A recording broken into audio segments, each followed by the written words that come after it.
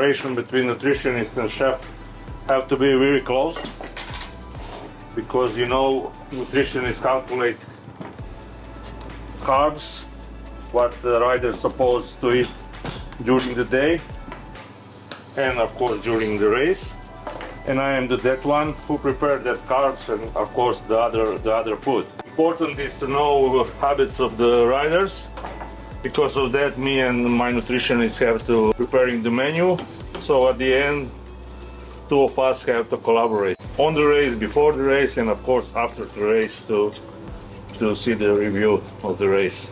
During the day they have to eat some quantity of carbs. Our nutritionists calculate everything, so they for breakfast, for example, from carbs have bread, porridge, pasta, rice. Nutritionists calculate and say to each rider separately how much he need to eat. It's important word need, because sometimes it's a big quantity, but riders have to eat to of course later have energy for the racing.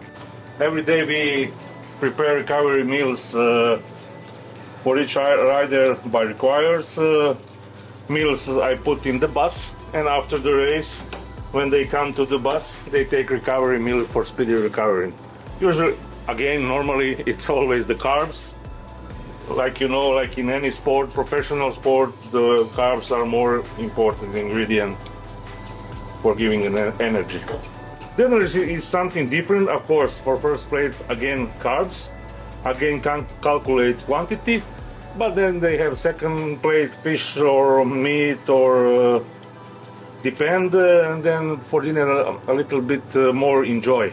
So I think the dinner is at the end of the race most important meal for one rider. Each riders during the day has to know how many carbs has to eaten also during race. For example, we prepare for each stages a specific race plan. So when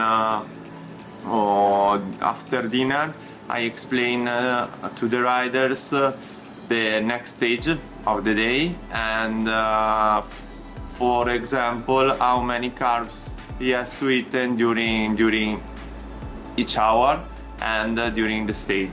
Carbs during breakfast and dinner. So for example, we count also the pancakes. So how many carbs are represented in pancakes or in porridge or in pasta, and they weight each food that they eat. So in this way we can control their weight during all tour, thanks to Never Second, the products for that Never Second give us, for example, C90 that contains 90 grams per hour, helps a lot the riders during very hard stages. Only 1 gels more you can achieve in 1 hour 120 grams per hour, instead to eat 4 rice cakes or 4 energy bars. So this really helps a lot our riders to perform well and win in some stages.